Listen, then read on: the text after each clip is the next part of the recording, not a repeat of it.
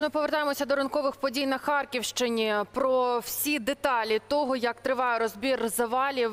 Станом на зараз ми знаємо про 5 загиблих і також про те, що про 6 загиблих вже мені підказують. Про те, що відбувається зараз, як триває розбір завалів, розпитаємо детальніше міського голову Харкова. Ігор Терехов просто зараз з нами на зв'язку. Пане Ігорю, вітання, вам слово, будь ласка.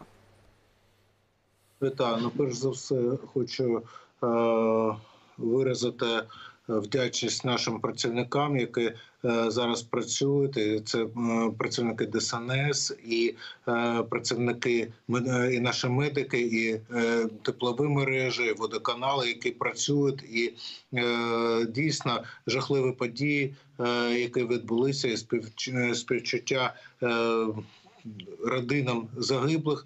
На жаль, ми маємо на теперішню годину 6 загиблих, 62 людини перебувають у лікарнях, і продовжуємо розбирати ці жахливі завали, які є, і будемо розбирати це до того моменту, коли не розберемо все. Що стосується надання комунальних послуг, я хочу сказати, що нам вдалося запустити 2 котельні, які були розтрощені, і зараз ми виходимо на теплові режими, і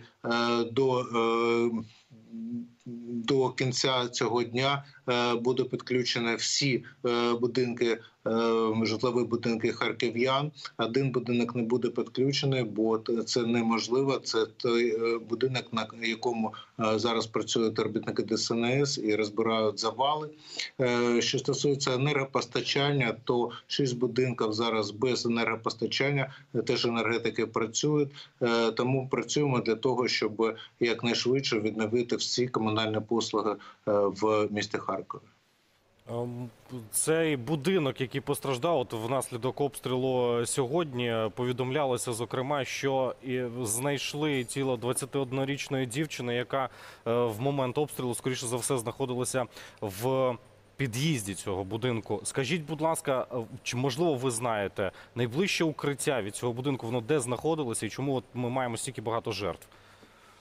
Я хочу сказати, що це біля цього будинку є укриття, але ви повинні розуміти, що відстань до кордону з Російською Федерацією дуже мала, і коли лунають повітряні тривоги, то вже практично є прильоти, бо нас обстрілюють ракетами С-300, і ця ракета долітає до міста Харкова на протязі 40 секунд, не більш того. Тому ці жахливі обстріли, які були, а було 2 хвилі обстрілів. Спочатку це було в 4 годині ранку, потім в 7 годині ранку, то люди просто відпочивали, вони спали, і їх застали практично врасплох. Під завалами ще можуть залишатися люди? Що кажуть зараз ДСНСники, рятівники? По нашій інформації, там ще перебувають люди, і я був з самого ранку на всіх цих зруйнованих об'єктах, і був тоді, коли доставали наші працівники ДСНС хлопця, який постраждав, який більш 5 годин знаходився зажатим, подавав признаки життя, і зараз він доставлений до реанімації, і з ним працюють наші лікарі. Чи достатньо медперсоналу? Ви сказали про те, що багато людей, станом на зараз 62 людей перебувають в лікарні. Це ті, кому надаються зараз будь-які медичні послуги. Чи все є? Чи є медикаменти? Чи достатньо з гуманітарною ситуацією? Тут все владнано? Це владнано, у нас є всі необхідні медикаменти, є лікарі. Я дуже вдячний за те, що вони роблять. І хочу сказати, і карети швидкої допомоги, і ми всі сконцентровані для того, щоб оказувати медичну допомогу мешканцям, які постраждали. Всім необхідним ми забезпечені.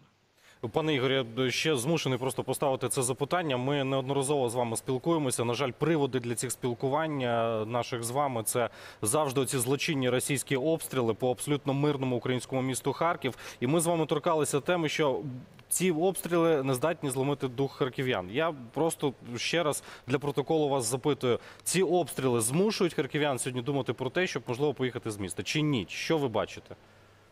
Знаєте, я хочу сказати, що місто Харків, місто героїв, місто Харків – це українське незламне місто, і ми будемо відстоювати наше місто, нашу країну до нашої перемоги. Тому ніякі обстріли, підкреслюю, ніякі обстріли, цинічні обстріли з боку Російської Федерації не зможуть зламати дух харків'ян. Важливо ще, що серед людей, які проживають в Харкові, іноді пишуть доволі оптимістичні проукраїнські пости в своїх соцмережах, є ті, хто і наводить ракети росіян на певні об'єкти. Це не лише стосується Харківщини, зрозуміло, це стосується багатьох регіонів нашої держави, але от тут важливо, пане Ігорі, наскільки змінюється ситуація з зрадниками, колаборантами? Що ви можете сказати по вашій області? Чи спостерігається, скільки є таких справ? Ви знаєте, це буде коментувати відповідні служби, це їх функції, але я знаю, що така робота проводиться. Так, на жаль, як і по місту Харкову, так і в цілому по Україні є невеличкий, підкреслюю, невеличкий відсоток людей, які займаються цим, і це жахливо. І я впевнений, що вони будуть виявлені, і я впевнений, що вони будуть осуджені, і вирок буде жорстокий для них. Бо ми бачимо, які руйнації є, які жертви є, як гибнуть мирні люди, як руйнується інфраструктура міст. І тому я впевнений, що кожен буде покараний. Пане Ігорі, нещодавно був обстріл середмістя Харкова, постраждав готель, і ви знаєте, що Кремль поспішив, там їхні пропагандисти, заявити про те, що насправді там була уражена якась база найманців французьких, і це все дуже серйозно і так далі, тому подібне. Є офіційне спростування від МЗС Франції про те, що громадяни Франції, особливо якісь найманці, їх просто немає в Україні, вони не знаходилися в цьому готелі, але складається враження, що Росія демонструє світові, що начебто Харків – це якесь скупчення якихось іноземних легіонів.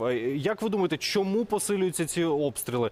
Чому, це не виправдання, але чому ця інформація про купу іноземних військових на території Харкова надходить постійно?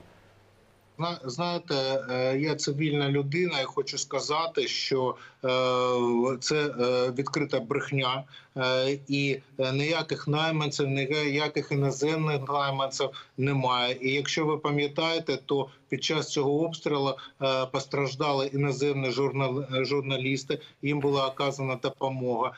Я був після прильоту на цих об'єктах, цивільних об'єктах, наших готелях, які розтрощені, і жодного найманця там не було, і жодного військового там теж не було. Там були цивільні люди, які приїхали до нас у гості, які приїхали зі Львова, приїхали з інших міст. І вони були, знаєте, просто в шоці, коли побачили ці обстріли, і ми їх рятували, і вони поїхали з міста, але ніяких військових, підкреслю, тим паче іноземних військових у наших готелях не розташовано.